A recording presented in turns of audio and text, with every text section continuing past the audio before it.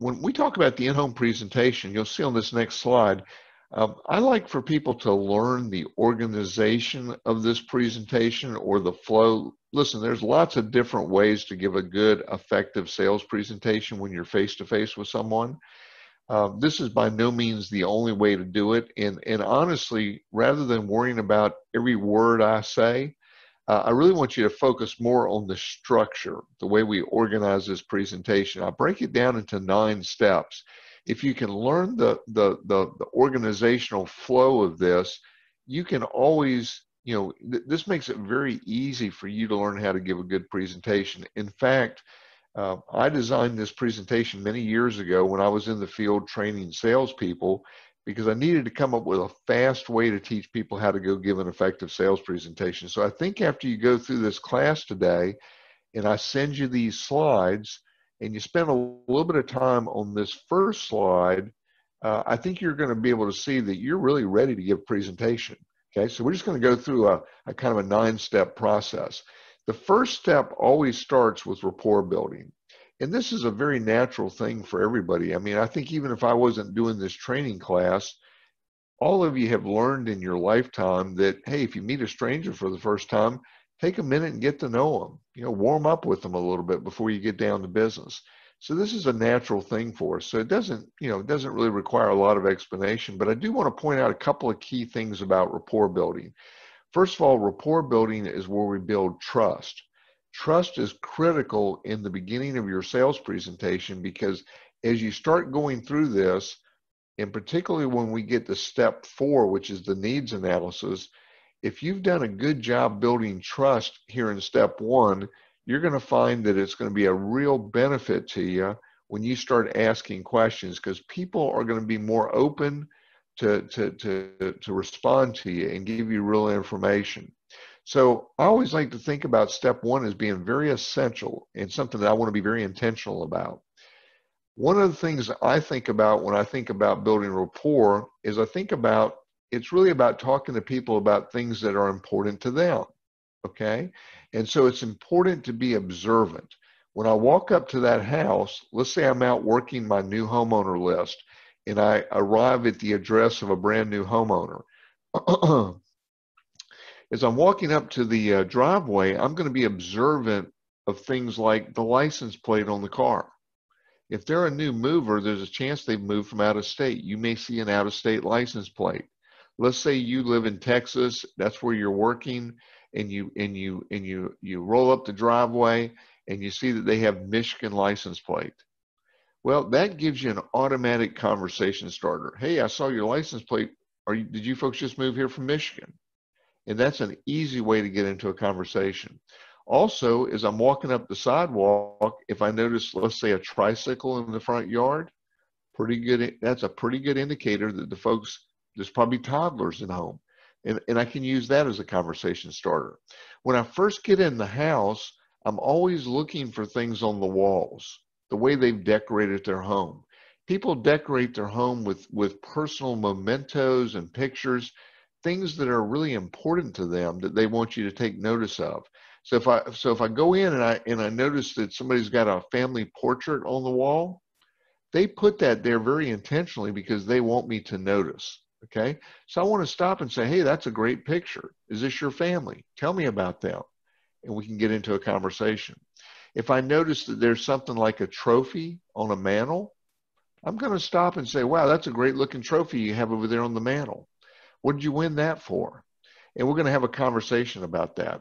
So just remember that rapport building is about finding things to talk about that are important to the homeowner. Okay? Now, it's very important when I first get in that I take control. That's another important part of the rapport building. The key to taking control is that you need to be the person asking the questions. The person asking the questions is the one that's in control. So make sure that when you ask a question, you want to be a good listener, but as soon as they wrap up their answer, be ready with your next question. If you allow too much of a pause, they're going to take control by starting to ask you questions. We do not want them to take control, because the questions they're going to ask are generally going to be questions about what's this going to cost. And we're nowhere close to being ready to have that conversation. So stay in control, be the one asking the questions. It's also important that we don't jump into selling too quickly. Okay. Now I could be out knocking on doors and they'll agree to see me and I get in. I still don't want to jump right into selling. Slow down once you get in the house. Start asking some questions. Warm up with them a little bit and stay away from doing any selling until you've had a chance to build a little rapport. So don't pull out your sales visual. Don't start talking about your packages. Talk about them. Ask questions about them. Now, just so you know, not every situation you're going to be able to do this for 3 to 5 minutes. Some people, because you caught them off guard, they're going to want you to move a little quicker. But in an ideal situation, I want to try to get about 3 to 5 minutes in rapport building. This is always easier if you have a preset appointment. If you come, like let's say it's a referral and it's a preset appointment, it's a lot easier to do this. Sometimes when you're out canvassing and you get into the house, they're expecting to move a little quicker. But to the best of your ability, you want to shoot for 3 to 5 minutes. I have found that when I do less than 3 minutes of rapport building, I don't always have the trust built that I need.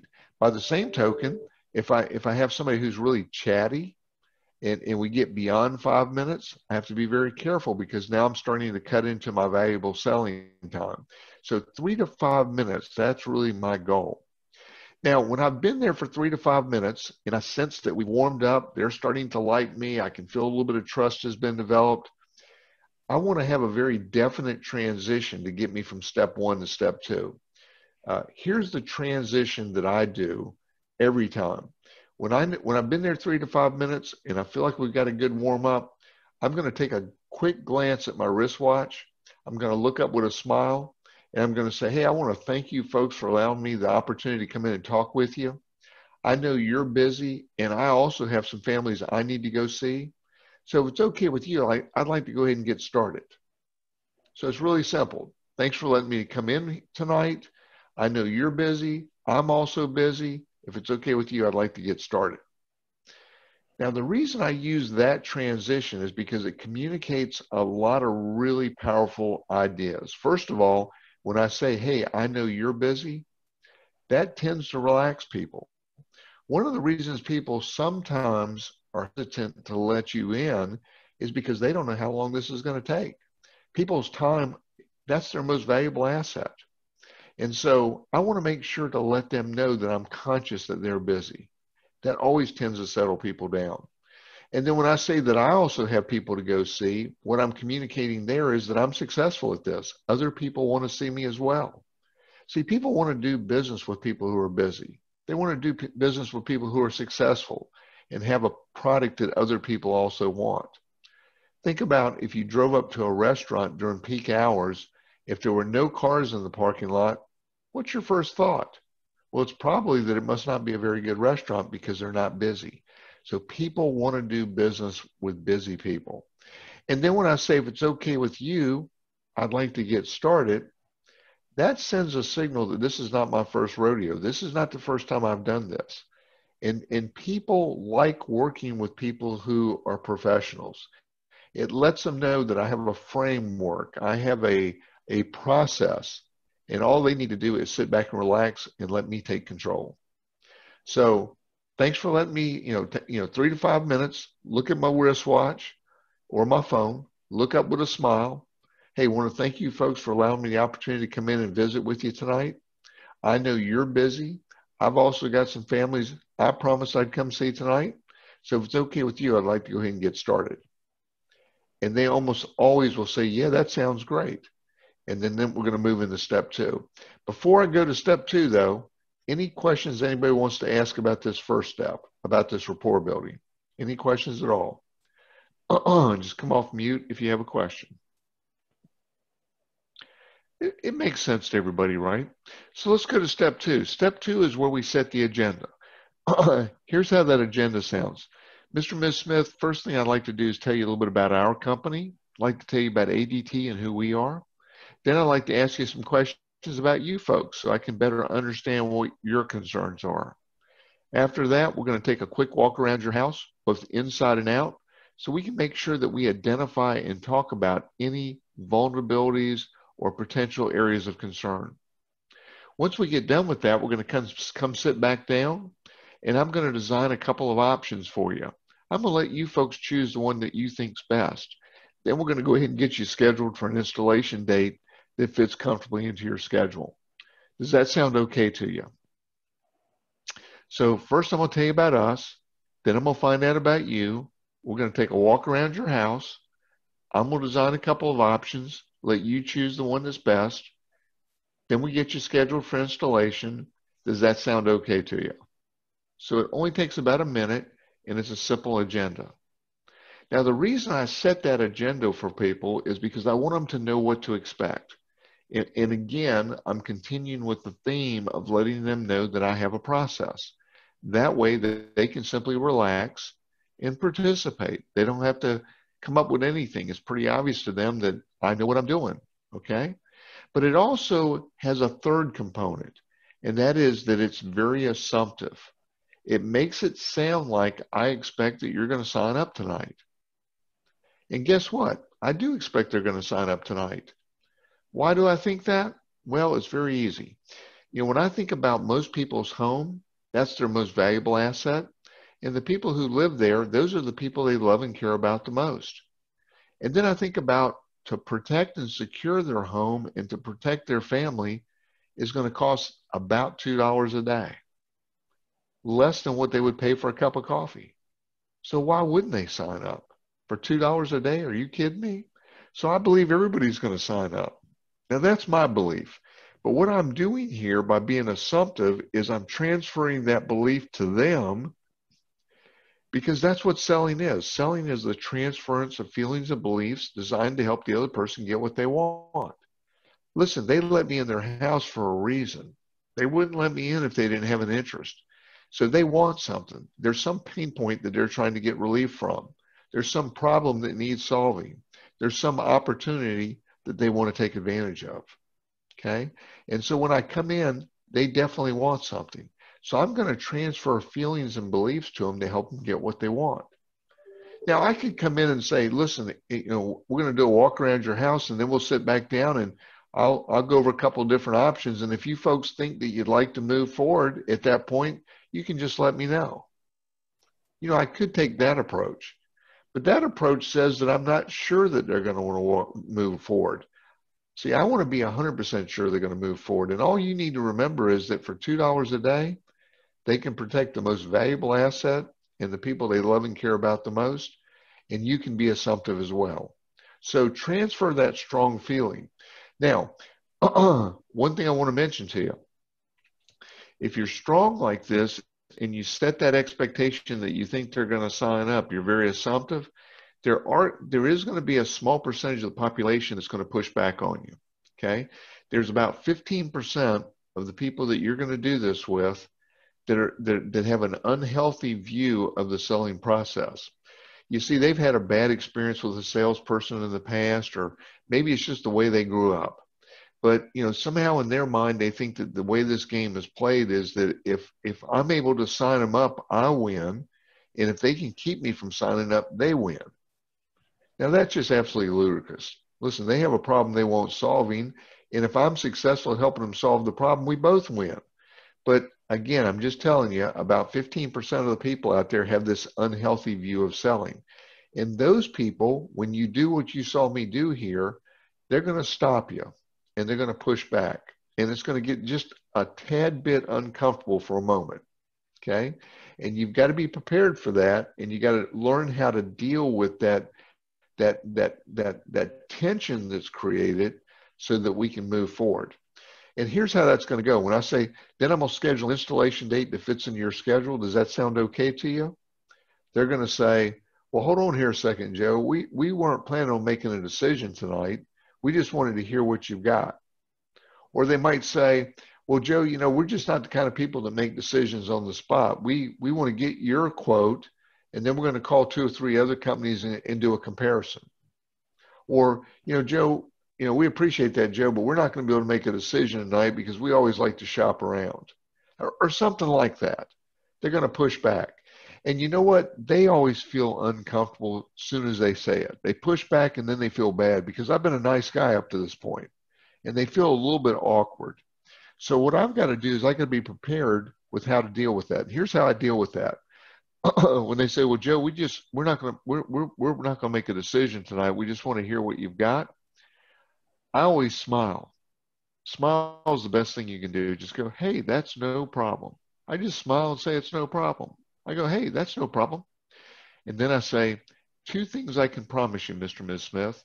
Number one, whatever you folks decide to do, that's going to be your decision.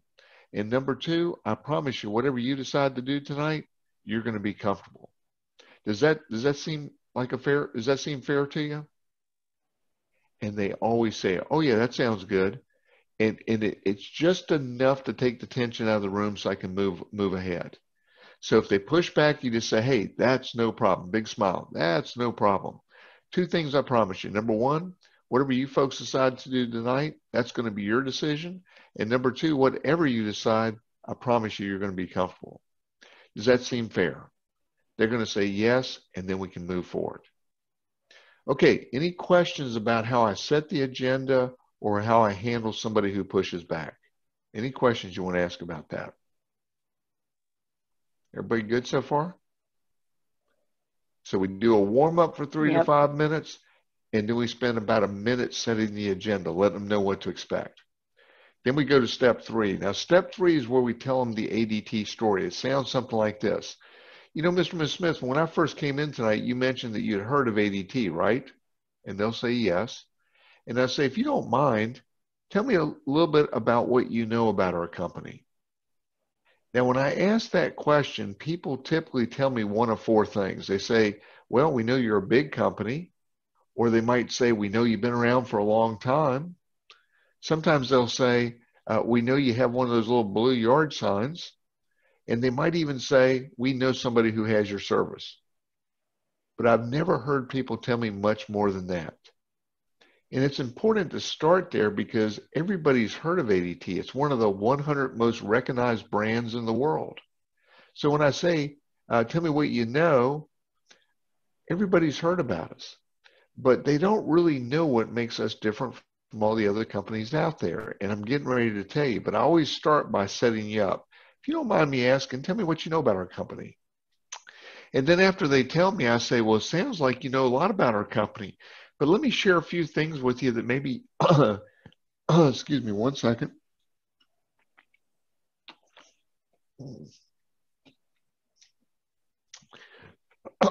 Excuse me one second, clear my throat. But let me share with you a few things that maybe you don't know about our company. For example, you may not realize this, but we've been around for 146 years. That's a really long time, right?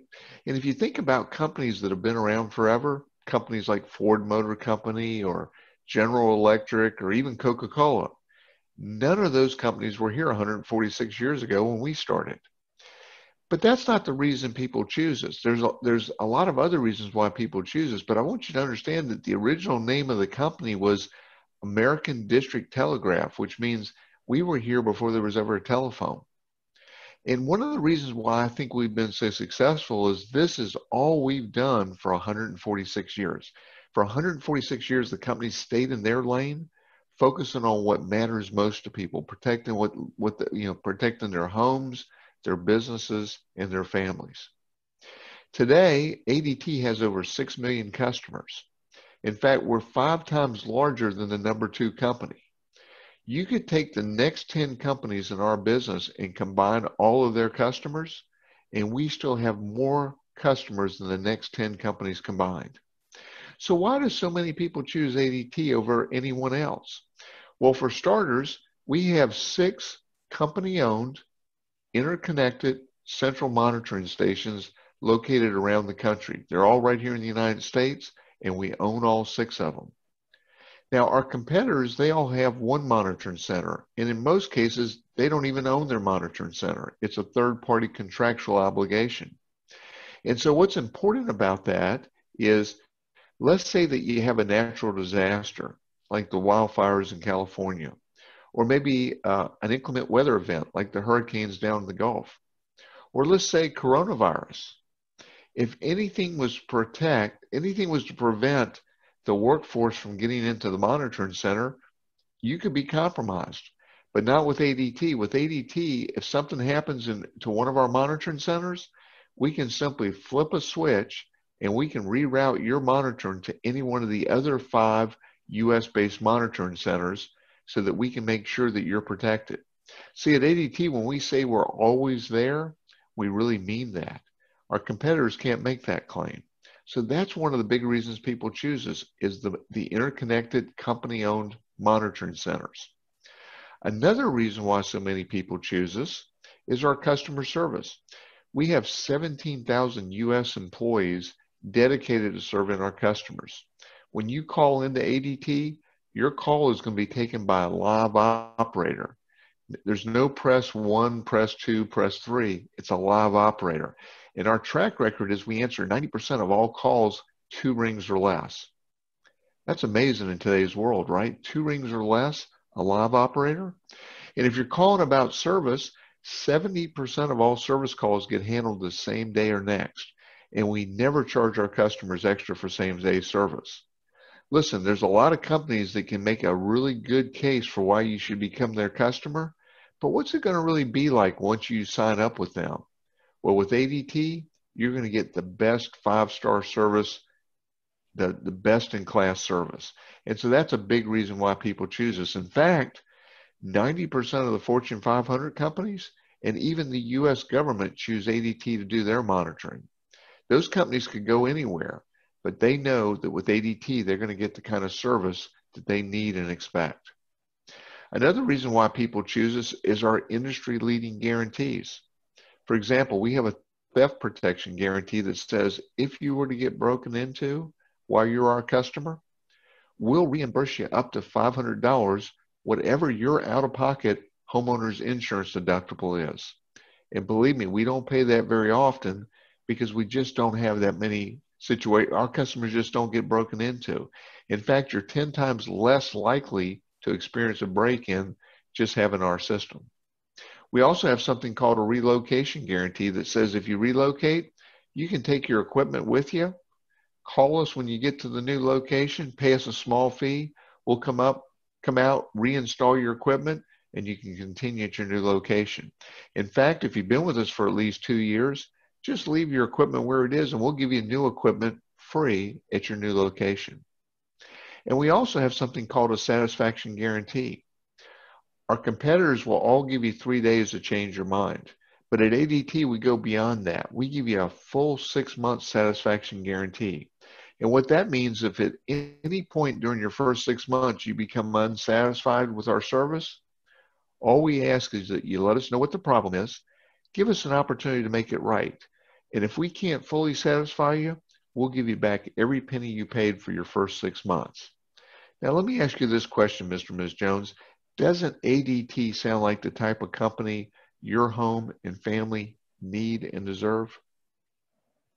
And you should get a yes there when you ask that question. Now, let me stop for just a second and say that the difference between what I do and what a rookie does is a rookie goes in and says, have you folks heard of ADT before? And everybody's heard of ADT. So when the homeowner says, yes, we know about ADT, the rookie skips over all this and goes right along with their selling. Not me. I'm going to take the 5 minutes to go through and build the value around the ADT story.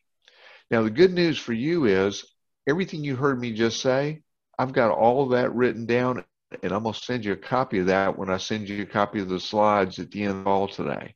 That way you can study up and learn the ADT story. But you see, if you tell a good ADT story up front, you're not going to hear, when you get down to the end, people saying, well, we think we want to shop around. See, I'm overcoming the shop around objection right now. I'm going to give people the information they need so that they can make a good quality decision. But if you don't give them the information, how are they going to know? See?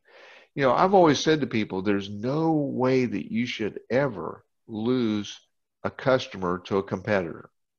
You know, the only reason I can imagine, if you've educated them on the value and who ADT is, the only reason I can imagine they want to shop around is because somehow they think that they're going to get a better price somewhere else. Well, if I can ever get somebody to admit to that, I ask them, I say, do you think we could be around for 146 years and have 6 million customers, 5 times as many as the number 2 company? Could we make those claims if we were overcharging our customers? And most people will think about that and go, no, I guess you're right, Joe. You're probably not overcharging your customers. Well, then if somebody else says that they can offer you everything we can to protect your family and home, and they can do it for less money, what does that actually tell you? They'll think about it for a minute and say, well, I guess it probably means that I'm not going to get everything with them that I would get with you. And I go, well, that'd be my guess. And then they always ask, well, Joe, what am I not going to get if I go with this other company? I always smile and say, I have no idea, but I know this. For a couple dollars a week, I wouldn't sit up at night sleepless worrying about what I didn't get when I decided to protect my family and home with my number 2 choice. Is that something that you really want to do? And they'll go, yeah, when you put it like that, Joe, you're right. I don't want to do that. My home and family is just too important. So we know, being on the inside of the industry, that people can market things and make it sound like it's really inexpensive. But when you sit down to do the paperwork, here's what I've learned. Everybody costs about the same. It's just that with ADT, you just get so much more. So don't let customers make a bad decision. Educate them on the ADT story. Any questions anybody wants to ask about this step before I move on? Hopefully you see the value in what I'm talking about here. Take the 5 minutes to really go through this. The customer deserves to know why ADT is a better choice.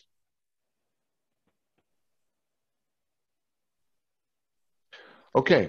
Joe, just a quick question. Did you just memorize that over time, just from repetition of doing this over and over, or do you kind of get a general sense of the points and just, say it how you say it? Yeah, listen, you're going to have to practice it. But yeah, I mean, obviously, I only give the presentation a couple times a month because I do this in-home presentation every other week. But I've been in front of thousands of customers, knocked on thousands of doors, trained hundreds of salespeople. And so, yeah, I have taken the time to master my craft. And so if nothing else, I want you to be inspired by that and realize that if you're going to really serve people, you owe it to the consumers that you're going to serve to be at your very best. I never take lightly the opportunity I have when I get face-to-face. When a family gives me the privilege of having an hour of their time or 30 minutes of their time or whatever they're willing to give me, when I'm granted that privilege, I never take that for granted. I'm going to be my very best, which means I'm going to master this so that I'm good at my craft. And that's what I want you to take away from this. Does that make sense? Sure does. Thank you. You bet. Great question. Okay, we ready to move to step 4? Any questions on step 3? Step 4 is the most important part of the whole presentation because step 4 is where you are going to find out why they let you in their house tonight. Okay? Step 4, you're going to let them talk 75%. You're going to talk 25%. You're going to have a pad of paper out and you're going to be listening and taking notes. You ask questions, you listen to the answer, you take notes. That's what's going on in step 4. There's 5 questions that you're going to ask in step 4. Memorize these 5 questions. First question is, have you ever had a home security system? Second question, have you or anyone you love ever been the victim of a burglary? Third question, have you or anyone you love ever had a home fire before? Fourth question, what about medical assistance, such as having to call for an ambulance? And finally, are you aware of all the new things home security systems can do today, which gets into the video surveillance and the home automation? Each of these 5 questions can be answered yes or no. If the customer answers yes, you're going to ask some follow-up questions to be able to, really dig down and find out what their real motivations are. It's through those secondary questions that you're going to find out what the hot buttons are. Hot buttons are the problems that they need solving. Hot buttons are the pain points they need relief from. Hot buttons are the opportunities that they want to take advantage of. Okay? That's what needs analysis is all about. Nobody is interested in buying the security system because they want to put plastic on the wall. They don't really want the equipment. What they want is relief from some pain, solution to some problem, or they want to be able to take advantage of some opportunity. You've got to find out what those hot buttons are before you ever start talking about your equipment. That's the rookie mistake that everybody makes. You walk in, start talking about equipment. Don't do that. Find out why they let you in the house. There's a reason, I promise you. And this is why it's so important to build trust in step one, so that you can get honesty and you can get real good answers versus just a yes and no. Some of these questions they're going to answer no to. When they answer no to it, you still have an opportunity to make a point. And you'll see how I do this when we role play this. Jen, can you come off mute for a second and role play this with me? Sure. Okay, so here we go. Jen, now that I've told you a little bit about us, I'd like to ask you a little bit about you and some of your concerns. First of all, Jen, have you ever had a home security system before? No. Okay. I'm sorry. Jen, have you ever had a home security system before? No. Really? Wow, that's surprising. Mm-hmm. Let me ask you this. Have you ever been the victim of a burglary? Now stop right there for a second. So did you notice what I did when Jen gave me the no? I said, really? That's surprising. Now, the way I did, see, first of all, I can't, if she's never had a home security system before, there's nowhere else to go. I've got to move to question two. But notice how I took a moment there and just said, really? That's surprising. Now, when I do that, there's a pretty good chance what I left Jen with is saying to herself, this guy thinks maybe I should have had a security system before. And then she thinks to herself, maybe he's right. That's the transference of feelings and beliefs that we do. So if you ever get a no to any of these questions, let them know that you're surprised. See, like if somebody says they or no one they love has ever had a burglary, I'm going to say, really, that's surprising. And that is surprising to me. I've been broken into twice. I have lots of friends who have been broken into. If somebody says they've never had a home fire or know anybody who has, again, I've had a home fire. I'm surprised. In other words, these are things that happen to people. And just by saying that, I can kind of leave them thinking, well, maybe this is a bigger problem than I think it is. So there's a psychology to the way we answer these questions. Now, Jen, you're a brand new homeowner, okay? You just moved into the house. You did have a system at your previous house, so I'm going to ask you the question again. You're going to say yes, okay? You ready? Yes. So, Jen, have you ever had a home security system before? Yes. Oh, okay. Tell me about that. It was with Vivint. Okay. Okay. Yeah. And this was in your previous home? Yes. Jen, let me ask you this. What was the original reason why you decided to get a security system? To protect the home from crime, because it had the neighborhood had a high rate of crime. I found out after I moved in at that home, and and a new baby. Oh, wow. Wow. How did it make you feel when you first found out that there was a high rate of crime in that neighborhood? Kind of on edge. Yeah. Yeah. Did you ever know anybody personally who maybe experienced a break-in in that neighborhood? Yes. Okay. Okay. And let me ask you a question. When you made the decision to get the security system, do you feel like that was a good decision? Did it work? Did it provide you with the peace of mind that you were hoping to get? It did, yes. That's great. That's great. And I heard a lot of great things about ADTs, and which is why I'm talking to you. Gotcha. Versus Gotcha. the security I had. Now, you mentioned that the other reason why you thought to get that system was because you had a new baby. I suspect your baby has now turned into a child. Well, in reality, a grown adult, but yes. Okay, Yes. okay. So that was important to you then. Listen, are there any new reasons today why you're interested in getting a security system that might be different from those original reasons back when you moved into that neighborhood? Well, I like all the smart features where you can, you know, have the app on your phone and see what's going on inside your home, or, get an alert if an unwanted person tries to break in or something like that. Yeah. Yeah, yeah. And what about from a security standpoint? Are you still wanting that peace of mind from knowing that, you're not going to have a problem because you have a system? Yes. Okay, very good. Okay, so let me just pause here. That's great, Jen. You can go back on mute. Um, I had no idea what Jennifer was going to say, and it didn't matter. That's the beauty of these questions. You go with whatever they say to you. So when I said, have you ever had a home security system? She said, yes. I said, what? Tell me a little bit about that. That's a way to be non-directive. See, what I don't want to do is I don't want to lead her down a path. I want her to talk about whatever she wants to talk about. She could have said, oh, yeah, I had one and it didn't work very well. Had a lot of false alarms. She could say, I had one and I thought it was a waste of money. I'm not afraid of anything. I just want to hear about it. But in her case, she had a good experience. And you saw how I started asking questions like, what was the original reason you got it? Are there any new reasons today? And see, just by asking those questions, I was able to start to identify hot buttons.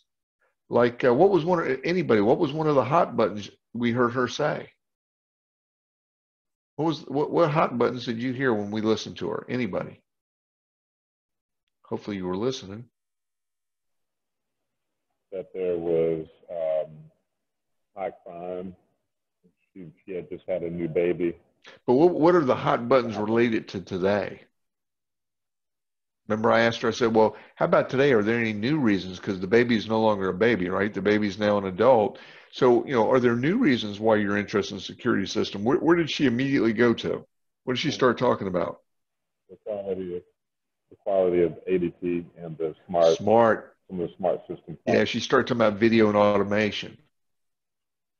And she started talking about wanting to get stuff on her phone. So those are hot buttons. That tells me that's what she's interested in. Now, a question I didn't ask that I should have asked is, now that I'm thinking about it, is did you have those smart home features on your previous system? Which we already know the answer would be no to that, because between the time her baby became an adult, that system was old, right? So I could have asked that question. So you get the idea. Start with, have you had a home security system? If they say yes, say, tell me about that, and listen to what they talk about. Ask some probing questions. Get them to talk. The things will bubble up. Same thing when we get to the next question, I would say, now I would have said it like this. Now, Jen, you mentioned that you knew somebody that had been broken into in your old neighborhood. Tell me a little bit about that. And then she could have started telling me a little bit about it. And I might have said, were the people home when it happened? Did they lose anything? Did they ever catch the people who did it? As I start asking those questions, she's going to relive that experience, which is going to remind her how important it is to make sure that doesn't happen to her today. When I ask her about has she or anyone she knows or loves ever had a home fire, there's a good chance she's going to know somebody who's had a home fire. We're going to talk about that. The point is, by the time I get done with these 5 questions, it normally takes me about 15 to 20 minutes to work through these 5 questions. If you get through these 5 questions in 2 seconds flat, that means you didn't build enough trust, or it means that you're not being patient. Okay? Take your time, ask questions, spend about 3 minutes on each question, and that's 15 minutes. You can't spend too much time here. Take lots of notes as you hear these hot buttons. Look for pain points, look for opportunities, look for problems that need solving. Okay, and they'll give you that. Then, when you go out and do the walkthrough and start showing pictures of the equipment, you can connect it to what's important to them. Does that make sense to everybody? So critical. Yes. Now, think about this. I did 3 to 5 minute warm up. I spent a minute setting the agenda. I spent 5 minutes going over the ADT story, and then I spent 15 minutes doing needs analysis. I've been in the house for 30 minutes, And I have yet to talk about the equipment or any packages. When I watch rookie salespeople, within 3 to 4 minutes, they got the product brochure out. And then they wonder why people want to think about it. It's because they didn't set it up. They didn't do the right work. They're like a doctor that when you come to see the doctor about a stomach ache, the doctor immediately starts prescribing a medicine to you. See, the pro does diagnostics first before they do prescription. You got to do diagnostics first. I mean, what kind of a pro would do prescription without diagnostics? A lazy one, an inexperienced one maybe, but not a pro.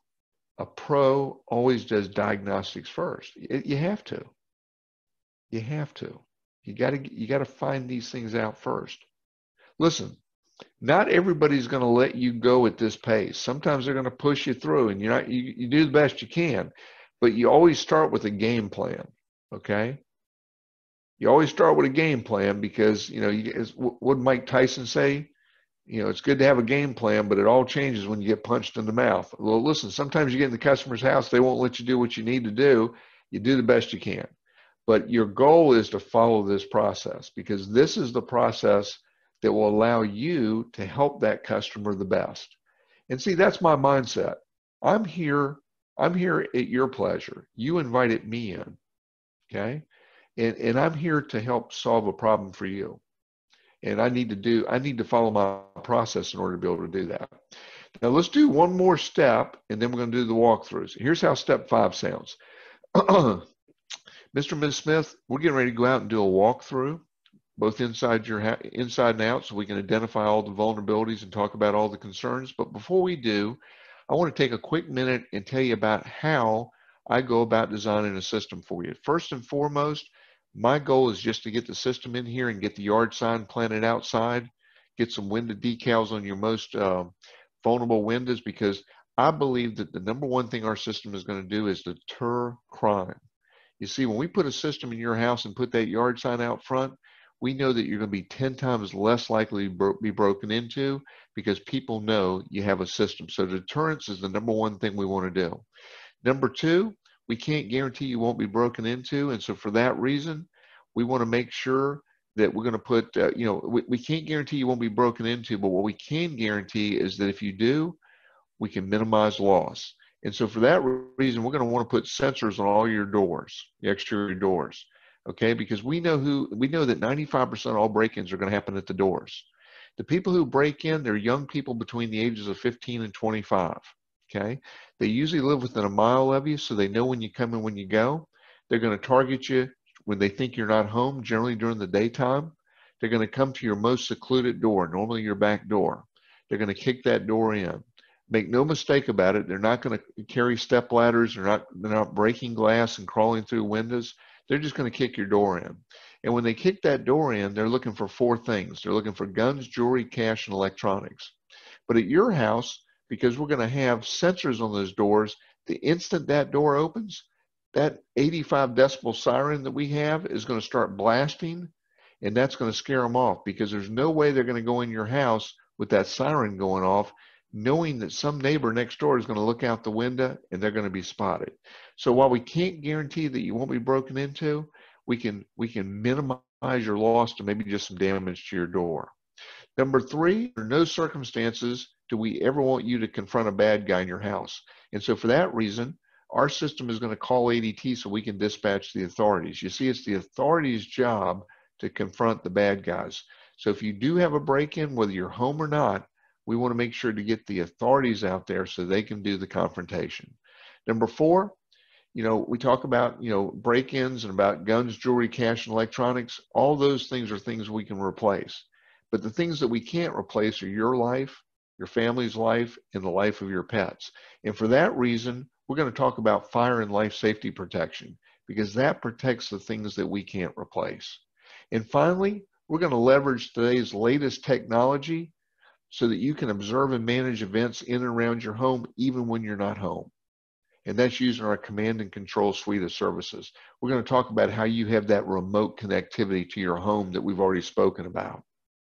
Now, let me just say this to you. As we walk around your house tonight and we design this system, I'm going to be pointing out a lot of things to you, Mr. and Ms. Smith, that you can do on your own, things that you can do that have nothing to do with my system. And the reason I'm going to be pointing these things out is because in the unlikely event you choose not to become my customer tonight, it is my goal to make sure that the time we spend together is some of the most valuable time you've ever spent when it comes to protecting the things that matter most to you. Would that be a fair thing? Would that be okay with you if I point out some things you can do on your own? And they're going to always say, oh yeah, that would be great, Joe. And I'm going to say, great. Now, what I need for you to do is to take me to the door in your house that you and your family use most often. Let's go take a look at that exit entry door. And then we're going to get up and we're going to go start the walkthrough. Now, before we do that, I just want to point out what I just did there. I just gave them a quick overview of my system design objectives. And I also made it very clear to them, I'm going to, in the event they don't become my customer, this is going to be very valuable to them. I want to build value even if they don't become my customer. And that always builds a reciprocity with that customer where they really, really are going to be more connected to me. So let's go to the walkthrough. Now, I always start the walkthrough at the exit entry door because that's where we're going to mount the panel. Remember, we talked about that if you were on my class Tuesday, introducing command and control. We're going to always build value around the panel, and we're going to build it, and we're going to talk about it right there at the exit entry door, which is the door that's going to have the 30-second delay on it, 30 to 45-second delay. Now, this family that I'm working with, the Smith family, they moved here from out of town. They're new homeowners. I was out knocking doors of new homeowners, and they invited me in tonight. When I walked in, I saw the family picture. I asked them about their family. I learned that, Mr. Smith is in sales. He moved here for a new job. He works from home. He does outside sales. He doesn't really travel outside of the area. He works from home, so he's pretty much there every night. I found out that Mrs. Smith is a nurse, and she's already been hired by a local clinic. She has daytime hours, and she'll be working as a nurse. I found out that their oldest child, their son, is in high school, and the youngest daughter, she's in middle school. I also found out they had a little pet chihuahua. Okay, so these are just things I learned by looking at the family photo and asking questions. So now I'm standing there at the exit entry door. I'm showing them a picture of the alarm panel, and here's how the conversation goes. So, Mr. and Ms. Smith, who is the last person to leave home every day? Who's the last person to leave home? Mr. Smith says, well, that would be me. I usually leave, to go run appointments. I go, great. And what time do you normally leave, Mr. Smith? He says, well, it depends on when my first appointment is, but normally I'm always gone by about 9:30. Okay. And Mrs. Smith, you've already gone to work? She says, yes. And the kids, they've already gone to school? They nod agreement. And I say, okay, so Mr. Smith, when you get ready to leave, you're going to go to the alarm panel and you're going to enter armed away because you're going away from the home. When you enter armed away, your panel is going to start beeping. It's going to go beep, beep, beep, beep, beep. And that's going to give you 45 seconds to exit through this door, close it behind you, and then your system is going to be active. Does that seem like something you could do? Mr. Smith smiles and said, yeah, I think I can handle that, Joe. And I said, yeah, I knew you could. And then I asked, now, who is the first person who's going to come home in the afternoon?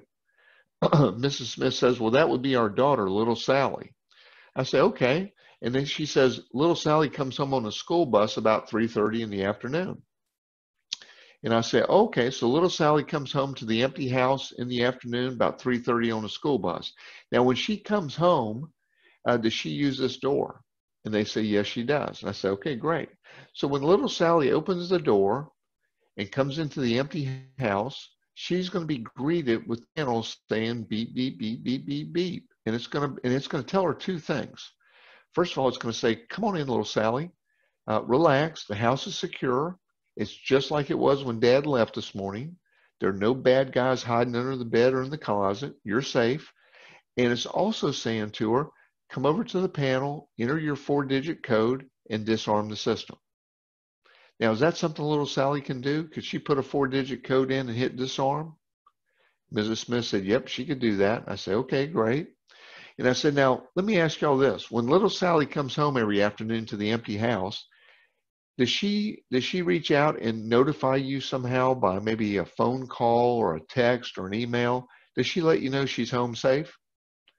They look at each other and say, well, she's supposed to, but she doesn't always remember to do it. And I say, yeah, I know. I used to have teenagers.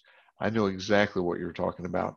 Well, here's what you're going to love about our system is that when she comes into this empty house and she puts in that 4-digit code to disarm the system, we can automatically text you or email you and let you know that she's home and she's safe. Mr. and Ms. Smith look at each other. They look back at me and they go, wow, that's incredible. And I say, yeah. So what would you like? Would you like to have an email or a text? They said, well, text would be great. I'll write that down because remember, I'm taking notes.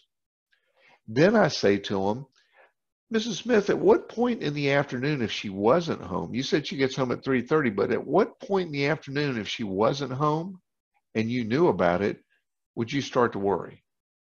She says, well, if she went home by 4:30, something must be wrong. Well, here's something else you're going to love about our system. We can not only set you up to get a notification when something happens, we can notify you if something doesn't happen. We can set up a notification that says, if she doesn't disarm the system by 4:30, we can send you a text letting you know she's not home. They look at each other, they look back and they went, wow, that's incredible. And I said, yeah, but it gets better. I say, see right over here? We're going to mount one of our interior cameras right here looking at this door, and it has a motion activated sensor. It will record a 30-second video clip when she comes home in the afternoon. We can put that in the cloud and send you a link. You can access it right on your phone, and you can see who she brought home with her in the afternoon. They look at each other, they look back at me, and they go, Joe, this is incredible. And I said, you're right, it is. And we're just getting started. Now, let me stop the role play for a second. See how I built value around the panel?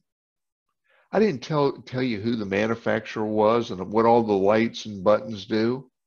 What I did is I showed you how this panel solves problems you have.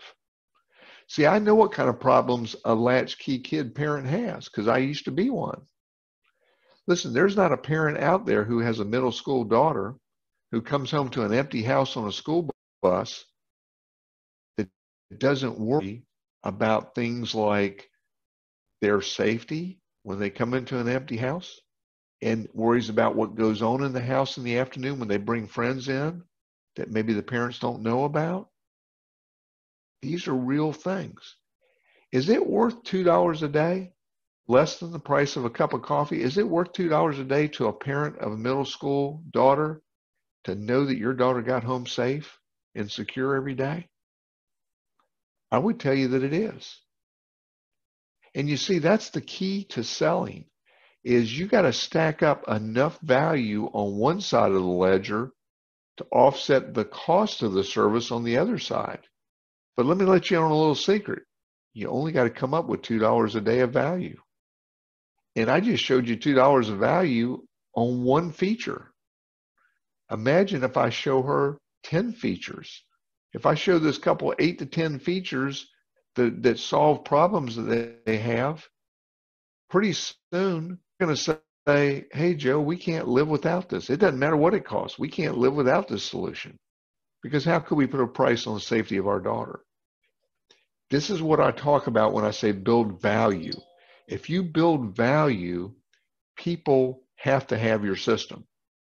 Now, the rookie just talks about all the bells and whistles and how great it is, and then wonders why people want to think about it, because they never really connected emotionally with the family. See, I'm going to connect with you emotionally. I can't do that unless I ask questions and learn what the hot buttons are. Does that make sense? Anybody got any questions about that? This is really important. This is what makes the difference. Okay, let me give you one more role play example. Osmond, can you come off mute and role play this with me? Sure, most definitely. You going to be easy on me? I'll try. Now, I got to tell you up front, Osmond, all my lines are memorized. You're going to have to make your stuff up as you go. You okay with that? Yeah, definitely. We could do that. Okay, very good. So here we go. So Osmond, I'm walking through the house with you, and we get to the master bedroom.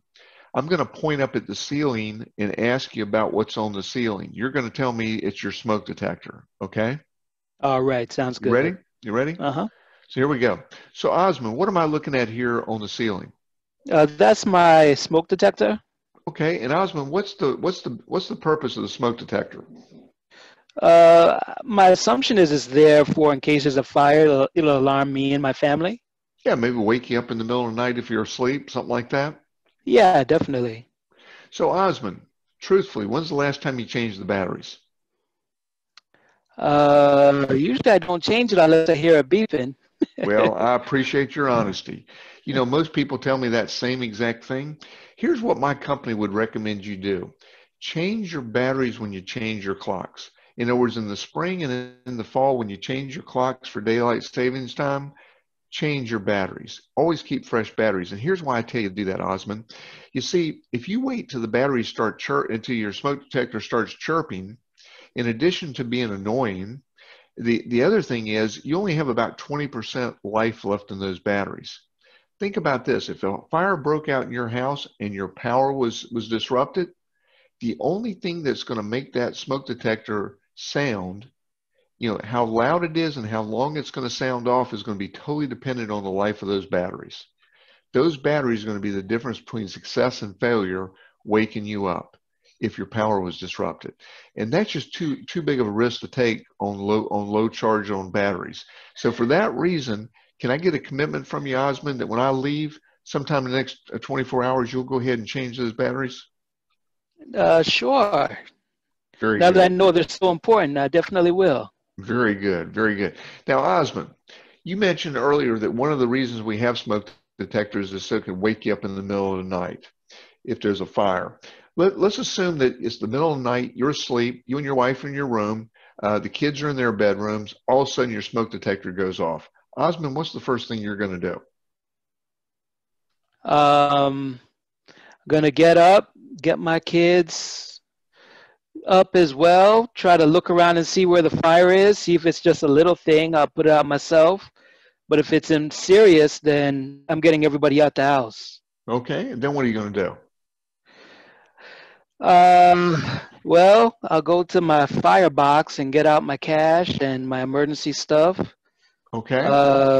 But other than that, then what are you going to I'm do? just gonna sit out there and watch my house burn down, I guess. Okay. I'm not gonna do very much. I'll probably jump in a car and take off. Okay, very good. I'm not staying in the house, I know that. Now, Osmond, let me tell you what my company would recommend you do if a fire breaks out, or if your smoke detectors wake you up in the middle of the night. Here's what my company would recommend you do. First thing you do, Osmond, wake your wife up, and both of you get out of bed and get down on the floor. The reason I tell you to get down on the floor is because when a fire starts, it generally starts as a slow smolder. And when those synthetic materials in your house start to heat up, they'll emit a toxic fume. And if you breathe those fumes, it can actually knock you unconscious. Eventually, it will kill you. In fact, mostly the medical examiners tell us that when there's a fatality associated with a home fire, rarely, if ever, did the victim ever hear their smoke detectors go off. They were already unconscious. Okay, so the first thing you do is get down on the floor, get as low as you can. Now, I want you to crawl over to the bedroom door. Always close before you doze. Always sleep with that bedroom door closed. Put your hand on that door and make sure it's not hot. If it's hot, don't open that door, Osmond. Make sure that you and your kids all have 2 ways out of every bedroom, okay? You got to have a way out through a door and a way out through a window. So if that door is hot, we're not opening that door. But let's say in this case the door is not hot. Go ahead and open the door and crawl out into the hallway. I mean, maybe it's a false alarm, or like you said, maybe it's a small fire you can contain. But let's say you crawl out into the hallway and you realize that it's a fire that's bigger than anything you can contain. Go ahead and get your wife and get out of the house as quickly as you can. Now, one of the mistakes a lot of people make, you didn't make this mistake, but a lot of people make is they'll call 911 as their next step. Don't do that, okay? If you've ever called 911 in an emergency, you know that they've got to ask you 8 to 12 questions before they dispatch. That's going to take 1.5 to 2 minutes. You don't have that kind of time. In a house fire, the National Fire Prevention Association tells us that a fire will double in size every 30 seconds. That's right, Osmond, every 30 seconds is going to double in size. So you don't have time to call the authorities. Get you and your wife out as quickly as you can. Now, you did not mention a meeting place. So let's just say it's that big oak tree in the front yard that I saw when I drove up today.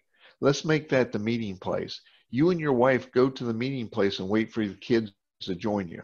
Train your kids that when they get out, no matter how they get out, come to the meeting place when they get there. That way you can count heads.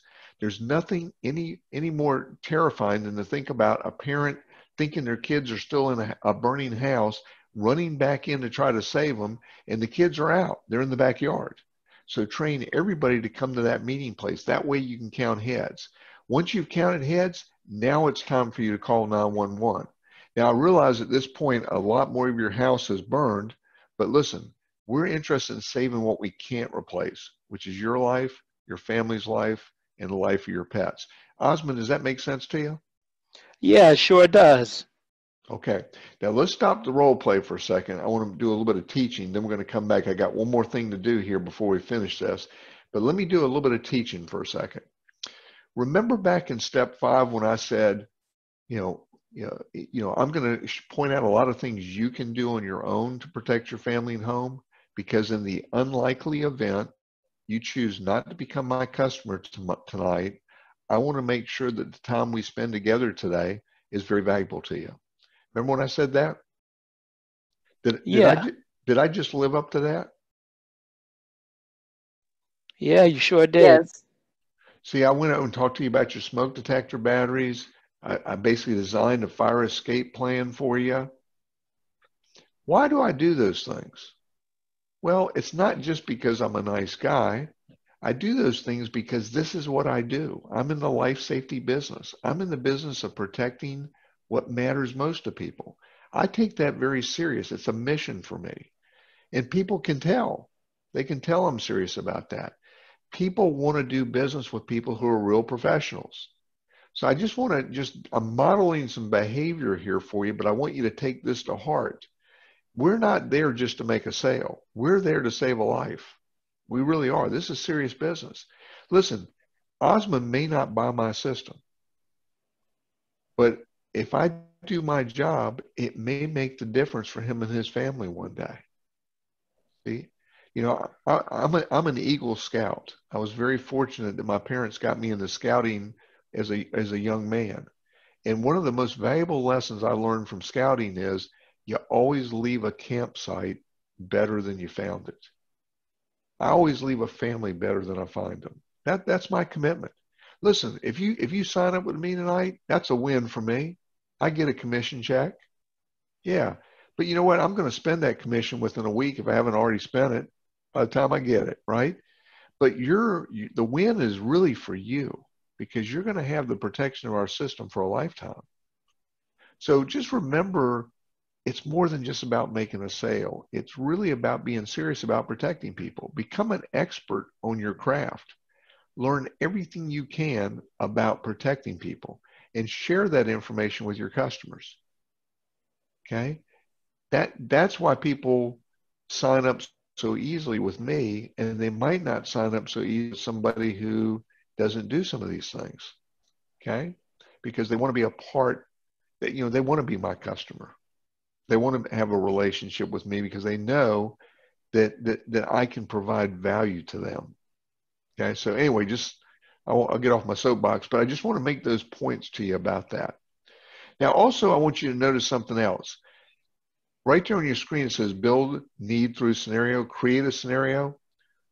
So Osmond, what are you going to do when you hear the smoke detector go off? I created a scenario for him. And then I said, so what are you going to do? See, I put him in that scenario. This is called building value. I didn't try to sell him a smoke detector. I put him in a scenario and said, what are you going to do? And then I said, here's what our company would recommend you do.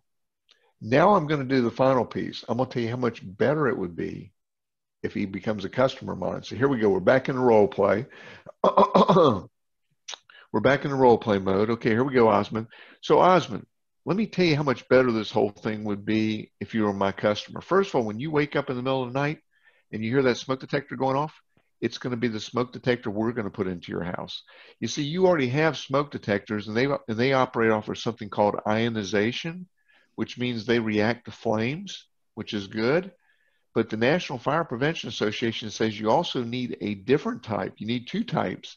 You need something called photoelectric that operates off of the detection of a slow smolder, because that's how a fire starts.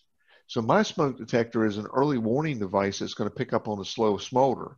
It's when you wake up in the middle of the night and you hear your smoke detector, it's going to be the ones we put into your house. Plus, our system, our smoke detectors have the added value of connecting with your alarm system. So even if you're unable to hear the smoke detector, or you're not even home, it's going to call ADT so they can dispatch the authorities. Think about your pets, Osmond.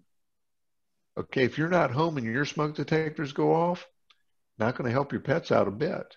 But our smoke detectors will actually call ADT and let them know to send the authorities. That can make the difference for your pets. Okay, so when you wake up in the middle of the night and you hear your smoke detectors going off, it's our smoke detector. First thing you do is wake your wife up. Both of you get down on the floor, get as low as you can, crawl to the bedroom door, put your hand on the door, make sure it's not hot. If it's not hot, open it, crawl out into the hallway. If you realize the fire's too big for something for you to control, go ahead and get you and your wife out. You know, go to the meeting place, wait for the kids to join you, count heads, and then just about the time you're counting heads, here comes the fire truck rolling up. Much quicker than if you waited till that point to start calling 911 yourself. Because you see, Osmond, while you were doing your job, we were doing our job getting the authorities there. Now, doesn't that sound like the type of protection your family need and deserves? Yes, definitely. That's how you build value. That's how you get people to see value in your system. Not by explaining how the thing works, but by showing them the problem and showing them the solution. And I'm going to use this type of approach throughout the entire home as we do the walkthrough. If I'm going to be selling you a doorbell camera, I'll probably start by saying, are you folks getting more deliveries today than you used to get? And everybody's getting more deliveries. And I'll ask questions like, are you concerned that sometimes a delivery might sit on your porch for a couple of days because you didn't even know it was out there? Are you concerned that one of the neighborhood kids might vandalize and take that package off your porch? You know, we're going to talk about those things, and we're going to build value around how that doorbell camera is a great defense against the porch pirates. So no matter what piece of equipment we're talking about, I'm going to connect it to something that's important to them. Build value through the walkthrough. Okay. Thanks, Osmond. You can go back on mute. Let's jump to the presenting the options, step 7. So after I've done that walkthrough and I've built value on all the equipment I'm going to recommend, then we're going to come sit back down, like I said, and I'm going to design a couple of options. Listen, people love choices, but I never give them more than 2. You give people more than 2 choices, they're going to be overwhelmed and they're going to want to think about it. So never give them more than 2 choices. And you should be able to know which 2 choices to give them based on what you did as you walk through the home. Okay? I'm always going to try to build value around automation, around video, certainly around security, and around life safety so that I can offer all of that to them when I sit down, okay, to go to the options. So when I sit down in step 7 to go to the options, I always pull out a blank sheet of paper, okay, and I draw a line down the middle, and across the top, I write the name of the package I'm going to recommend. So in this case, I would recommend command and control, video and automation.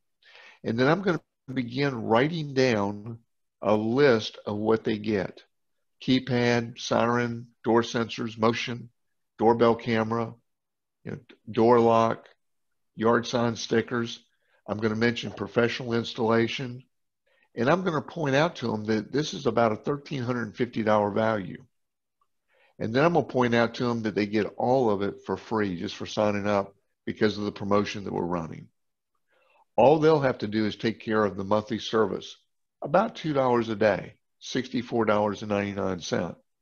And I'm going to point out that that $64.99 also includes the quality service plan, which says that if they ever need service, all they do is pay a $25 trip charge. We cover all parts and all labor for as long as they're being monitored by ADT. So they're never going to be surprised with a large repair bill. That's built right into the monthly service. Also, they're going to receive an insurance certificate that they can provide to their homeowners company. Most homeowners insurance companies will provide them with a discount because they have a professionally installed and monitored system. In some cases, that discount can be as much as 20% off their annual premium. That goes a long way to offsetting the cost of the monthly service. All they'll be responsible for is taking care of the monthly service and a one-time activation fee of $199, which allows them to connect them to the police, fire, and medical authorities through ADT. Now, the other option we can give them is everything they see on the left side, plus we can add that fire protection. We can provide 2 of those fire communicators at $169 each. So for an additional $338, that's a one-time payment. We can go ahead and add the that early warning device that will call ADT even when they can't. So Mr. and Ms. Smith, let me ask you, of the two options here, with or without the fire protection, which way would you like to go? That's my closing question. Did you want it with or without the fire protection? And that's the question I ask. That's what we call a closing question. Whatever they say next, and by the way, rookie mistake number 1 is after you ask your closing question, you don't wait for them to respond. After you ask that question, you don't say another word. I don't care if they're having trouble coming up with an answer, you just smile, keep looking at them. I don't care if you got to sit there for 3 days, you don't say another word, because that's the rookie mistake number 1. If you jump back in and start talking, you're letting them off the hook. I've done my job at this point. It's now their time. Did you want it with or without the fire protection? When they finally say something, unless it's a clear no, I'm going to assume it's a clear yes, and I'm going to move forward to my order entry portal and start asking questions like address, phone number, email, things of that nature. Unless it's a clear no, whatever they say next is going to lead me to the portal where I'm going to start asking questions. So let me give you an example. Mr. and Ms. Smith, did you want it with or without the fire protection? They look at each other. They look at me. 4 seconds goes by, 5 seconds. Nobody's saying anything. I'm smiling. And they look back at each other. Finally, Mr. Smith says, well, I'm not sure, Joe, but, that I guess the fire protection, I kind of know that makes a lot of sense, that fire protection. Now, he didn't say sign me up, but he also didn't say I don't want to sign up. So I didn't get a clear no. Remember the rule. If it's not a clear no, I treat it like a clear yes. So here's my response to that. Hey, I think that's a wise decision, Mr. Smith. Now, I will need to get a little bit of information from you. Can you go ahead and give me the address here? Now, this is where I've got my portal opened on my phone or my tablet, and I start filling in that information. Can you go ahead and give me the address here? Now, if Mr. Smith gives me that address, I just keep asking questions. We're done. We're moving forward. See, a rookie wants everybody to say, yes, please sign me up, but they don't always do that. A lot of times you just have to move forward. So that's very important to understand. If it's not a clear no, move forward with a clear yes. Now, sometimes you will get a clear no, and it won't be a no, but it will be something like, well, Joe, gosh, we just really need a little time to think about it. So it's more of a hesitation, but it's clear, right? I mean, you're not going to go straight to the address now because they're basically telling you they want to wait. You got to have a plan for that.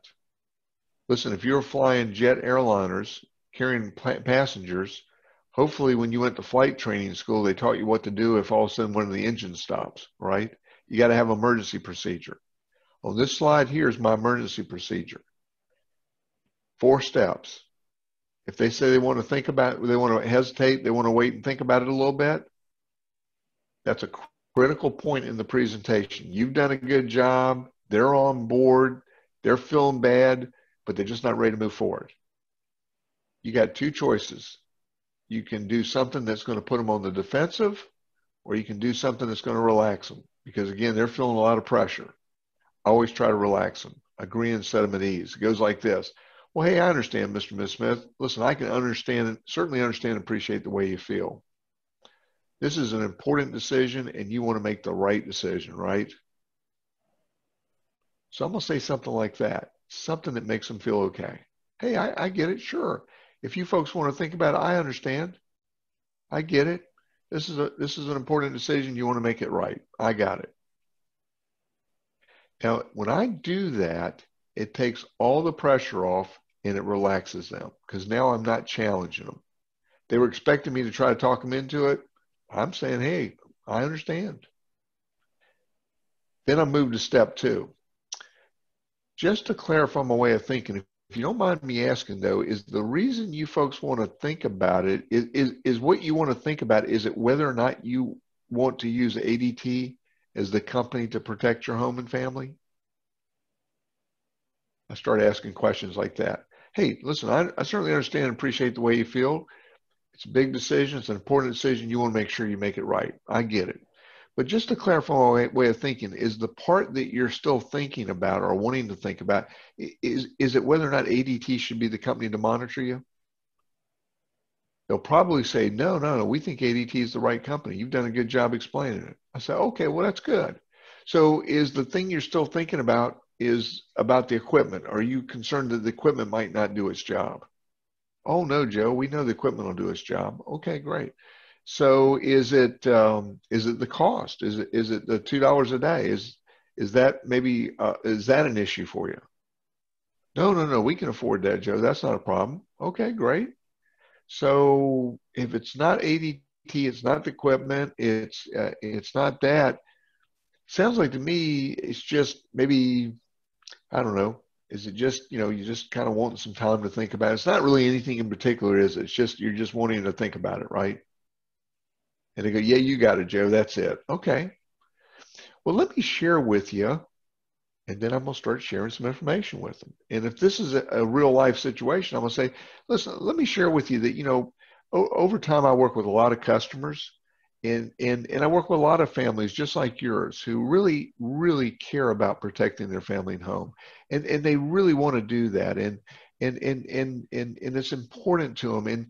And I meet with them and they know that ADT is a good company and they like the equipment and it'll fit into their budget. But yet, just like it's, just kind of making that decision. Listen, we're all like that, humans are wired to be like water. We take the path of least resistance. If we don't have to make a decision, why make it? And I'm sure you and I can both come up with tons of reasons why, or examples of how we procrastinated in the past. But here's what I want to tell you.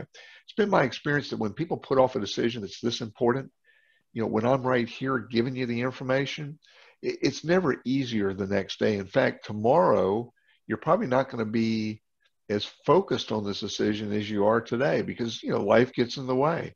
And my experience has been that when people hesitate, often it can be some time before they end up getting back to me and signing up. In some cases, it can be 2 or 3 years. And it always seems that when I hear from them next, it's after something bad's happened, and I don't want to see that be the case for you folks. Listen, I think that I've showed you a solution to some very important things that are important to you. Let's go ahead and take advantage of this while you've got the information and while you're readily admitting there's not any particular reason to hesitate. Let's go ahead and move forward. Let's don't wait until something happens. So did you want me to go ahead and set up the installation for Thursday or Friday? Step 4, close again. That's how you handle that. You give them some new information and then you ask another closing question. And I can just keep going through this over and over and over. Sometimes you got to do that 3 or 4 times to get them to go ahead and make the decision. Okay. If there is something that's keeping them from making a decision, let's talk about it. I'm being very honest, but most people, if you've done your job, there's no real reason not to. So you got to have a way to deal with that as opposed to saying, sure, call me tomorrow. Because if you do that, you're going to find that a lot of people won't call you tomorrow. We don't want to let that happen. We don't want to let that happen. I think somebody just has the upfront gone from $99 to $199? No, the upfront's still $99. But if you remember, You remember, Phil, you know, on package number 6, which is the video and the automation, on that particular package, you know, I recommend to our dealers that we charge $199 because it's only $1 more and they get both an automation and a video device. But again, check with your dealer on what the pricing policy is. They may allow you to do it for $99, but on that one particular package, I always ask for $199. So that's why I asked that. Okay, great. Phil said that's great. Good. Okay, you fill out the portal, you run the credit, you schedule. By the way, if you need any help on how to do this, at 2:30 East Coast time today, I'll be doing a 30-minute training. Make sure to come to that. Last 2 things that you always want to do after you get them scheduled, reassure them that they've made a good decision. Sometimes you have to, you know, kind of prompt them to move forward. And, you know, we talk a lot about the money right there at the end. You know, reassure them by taking the focus off of that. Remind them of the reasons why they're doing this before you leave them. And always make sure that you ask them for referrals. The best way to ask for referrals is ask them, listen, if I send you a link to my landing page, can I get a commitment from you that you'll share that with some of your friends and family members? Let them know that, you know, shoot a text or an email out to them. Let them know that you become my customer. And if this is something that they might be interested, encourage them to reach out to me. And so make sure to do that. Now, let me check the chat feature here. Looks like I got a couple more chats just came in. Let me just clear that. See if there's anything. Is that the same link for, yep, 2:30, not this link here. There's a different link for that you should have with the, you probably got a list of the training classes and you'll see one for the portal and you'll go to that link. It's not the one we used this morning. No, it's a different one. And shoot me a text or an email if you don't have it, and I can, and I'll be glad to share it with you. Okay. Well, we've got just a minute here. We're about to wrap up. Are there any questions about anything we've covered here? Any questions about anything we've covered here? Or has this been helpful? And if so, how? It's been very helpful. And you're a very good teacher, Joe. Very good. Well, thanks. I appreciate that. Appreciate that. Well, thank you. Thank you, Joe. Yeah, no problem. I would agree. Yeah, well, thank you. Thank you. Any questions anybody wants to ask about? And so I'm going back to the organize here. I want you to memorize this process. You may not be able to do everything that I can do right now, and that's okay. You don't have to. But just keep working through these things, but just try to have that game plan so when you get in there, you know what you're going to do. Okay? So if you've been on my classes this week, Tuesday, you learned about the products, the packages, and the pricing. Wednesday, you learned some strategies for going to market and finding some leads. Today, you learned what to do if you get in front of somebody. You really have enough information at this point to start making some presentations. Start with people that you know. Call them up and say, listen, I'm not going to ask you to buy anything, but let me come over and practice with you. You know, who knows? They might be interested. They might end up signing up, but you can go practice with warm market. You know, we talked about that. You know, start working those new homeowners in your area, you know, but you're ready to get started at this point. And come back next week if you want to learn how to do a phone sale, because next week on Thursday, I'll go through how to make the sale doing it by phone. Okay. So any last questions or comments before we wrap up?